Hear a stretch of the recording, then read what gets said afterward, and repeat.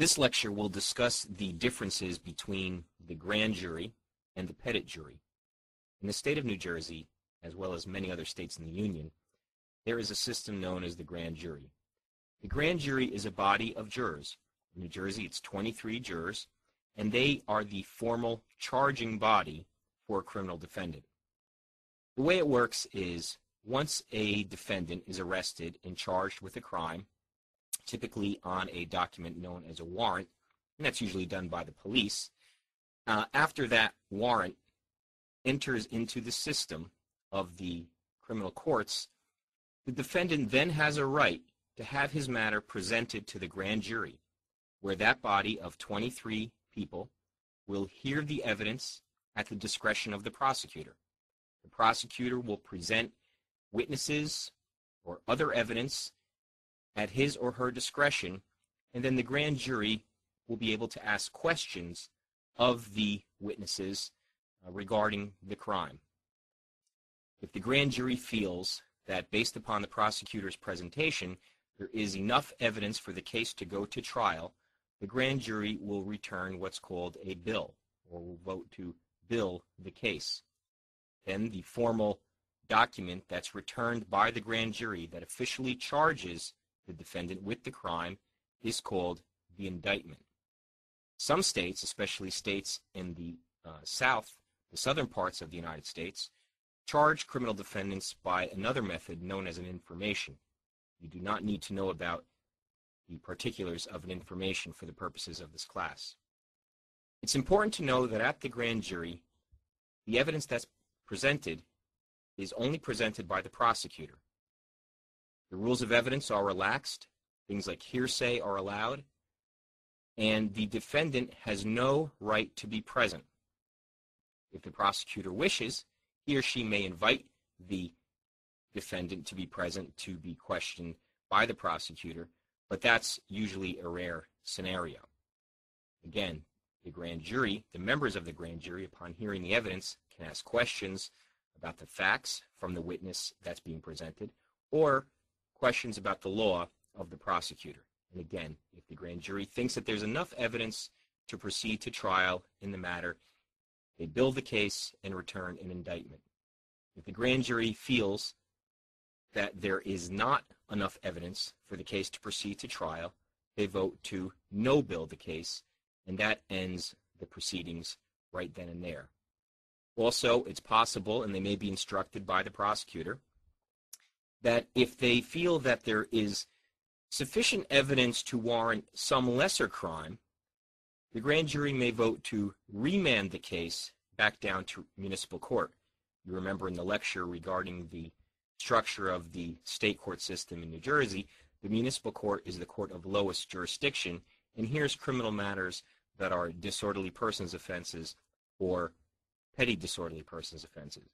So if, for instance, a prosecutor is asking the grand jury to consider a crime where the defendant is charged with terroristic threats, for instance, and the grand jury believes that there were some threatening statements made by the defendant, but that did not quite arise to the level of terroristic threats as described in the statute, they may feel it is more appropriate to have the matter heard as what's called a lesser included offense, and typically that offense might be the petty disorderly persons offense of harassment, and then vote to remand the case to the municipal court.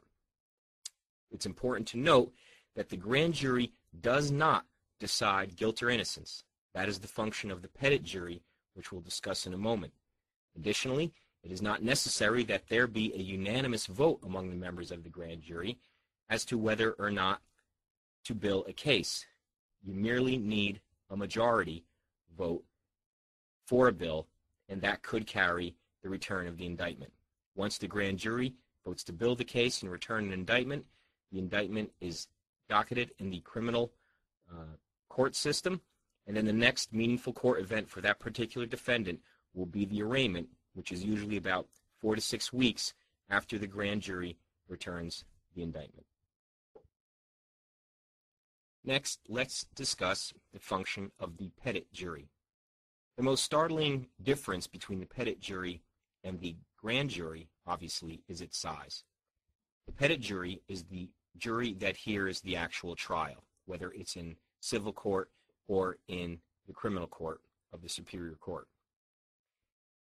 As I stated in the lecture on the structure of the New Jersey state courts, the size of the petit jury in the criminal court is always a deliberating jury of 12. And in the civil courts, it can be as little as 6 petit jurors and sometimes 12 jurors.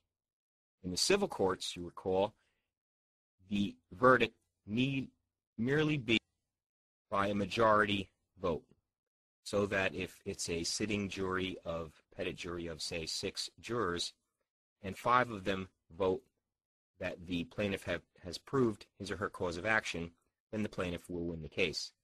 In the criminal courts, however, the petit jury is always comprised of 12 deliberating jurors, and the verdict must be unanimous. Again, a stark difference between the grand jury and the petit jury is, unlike the grand jury, the petit jury determines guilt or innocence at a criminal trial. And again, there must be a unanimous verdict of all 12 jurors before a verdict can be returned. Oftentimes, the number of jurors that hear the case is 14 jurors. And that's so if a juror gets sick or has to leave the proceedings in the middle of the case, you will still have 12 deliberating jurors. There must always be 12 deliberating jurors, and again, the verdict must be unanimous. And the verdict that can be returned is either guilty or not guilty. If the petit jury cannot decide upon a verdict, for instance, if after a number of days of deliberating, they cannot agree one way or the other as to whether the defendant should be found guilty or not guilty, say it's 10 in favor of not guilty and 2 jurors in favor of guilty, they can tell the judge that they have reached an impasse, they're hopelessly deadlocked, they are what's considered a hung jury, and then the judge declares a mistrial.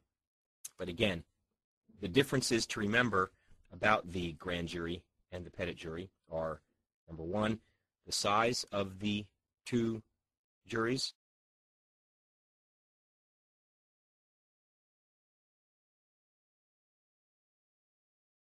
The grand jury is made up of 23 members, while the petit jury is made up of 12 deliberating jurors.